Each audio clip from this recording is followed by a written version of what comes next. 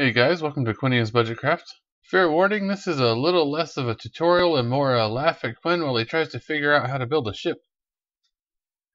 Part of my problem is that I went into this assuming that it was a bark or a snow or something, but the more I built it, the more I realized it's closer to a frigate or some kind of mini galleon. Just look up images of real pirate ship and you'll see what I mean. I'll do this thing in a series because, wow. First thing though, the decks. Just what you need to play the module. If you want to go full crazy with it, well, stick around and we'll do this thing up. The deck, the full hull, the sails, the rigging, the deck scatter, the whole thing. So we're going to cut the top deck 1 inch larger all around so that when they sit on top of each other there will be a taper. The sizes are 24 by 8 inches for the lower deck and 26 by 10 inches for the upper deck. Okay, well, you know the drill. Cut them out, glue some ready board on top of there with some Super 77, trim off the excess, and cut a grid into it. To get that curve in it, use the grid on the paper to transfer it over to the lower deck because the lower deck is the correct size. Then when we do the top deck, we'll compensate for the gap.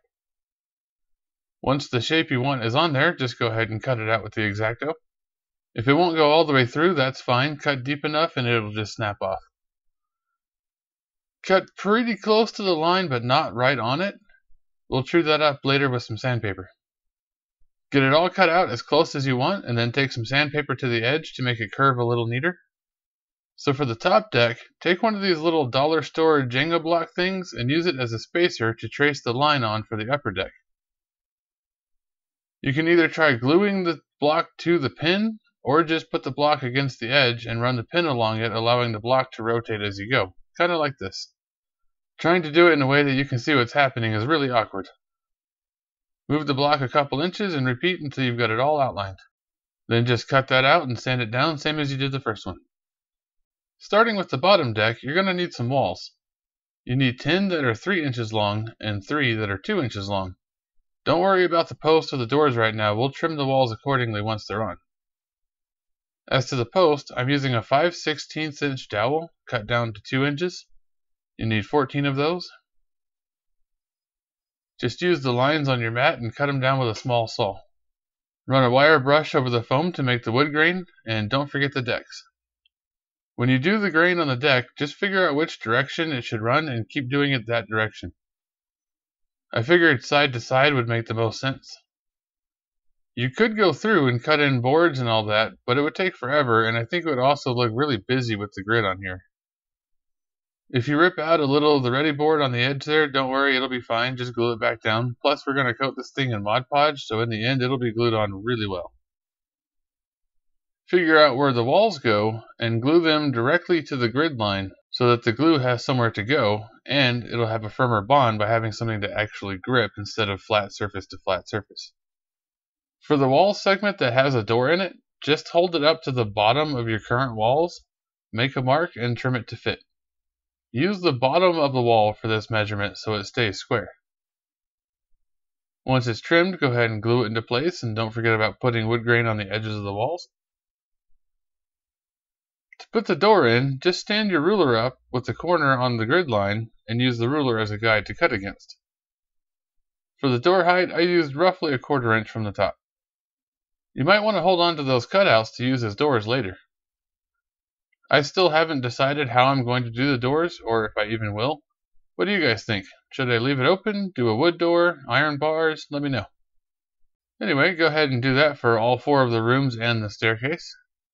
And don't worry about the outside wall, that'll come in when we do the whole portion. For those posts, just push it into the foam to make a mark. Cut out where the mark is and put some hot glue on the ends of the walls and the floor. Set the bottom of the post in first and then lead it into place.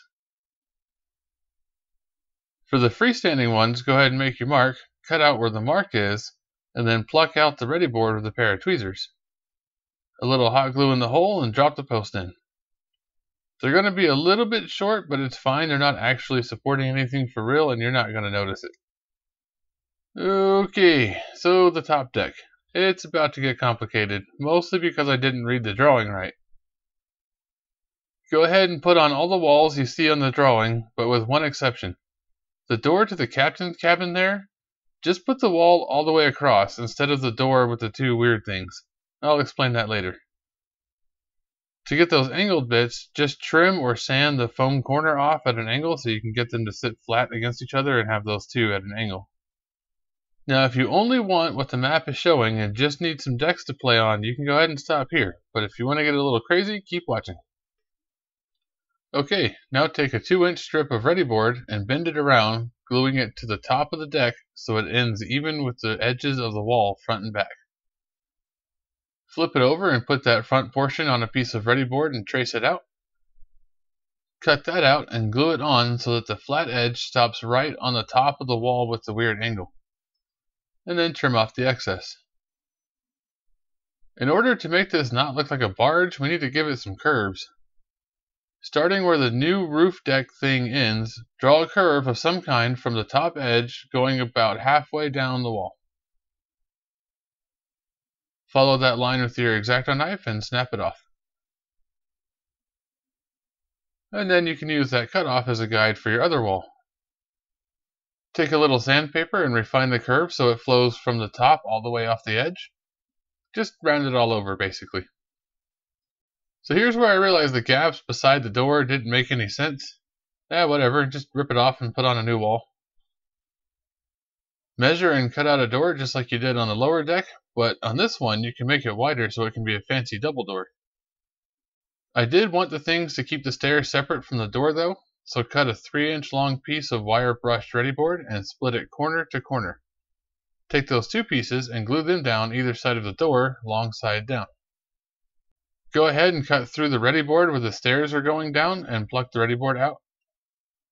You can cut all the way through and try to make the stairs match up, but that's very hard to do, so we're going to fake the stairs on the top deck and do real stairs below deck. For the cargo hole, do cut all the way through. Couple of reasons. 1, it looks cool to be able to see the inside of the ship when it's stacked up, and 2, you can kick PCs down the hole. Or I guess the PCs can kick your monsters down the hole too. I mean, literally, you can knock them through the hole, and where they land is where they've landed when you go below decks. So putting the roof over the front, and now the one over the captain's cabin, is where I may be messed up. You should probably Mod Podge and paint the inner areas before you put the roof on. Oh well, moving on. Glue the roof over the captain's cabin, same as you did the front part, and then trim off the excess. Glue another wall around the front portion, this time stopping at the edge of the second level of decking. And glue a 1-inch tall wall about midway up. This is the thing that the front jib mast sits in. Now you need to cut a piece that will sit at an angle from the low wall to the top of the new wall. It took a lot of trial and error and I still didn't get it perfect, but that's okay, we can cover up the crimes later with some detailing. So get that piece cut out and glue it in. I put the lower portion behind the 1-inch wall so I could make them blend together. Once that's in, cut off the excess following your new angled thing, and keep the cut going down to the bottom of the new wall so it's all one continuous curve. Use the sandpaper to clean it up and blend everything together. For the hole that the mast goes into, cut a little notch halfway through the angled piece up to the very tip of the ship, and then a little notch out at the front. Just do small cuts at a time until you get the angle how you want it. Now we got to build up the back end a little bit.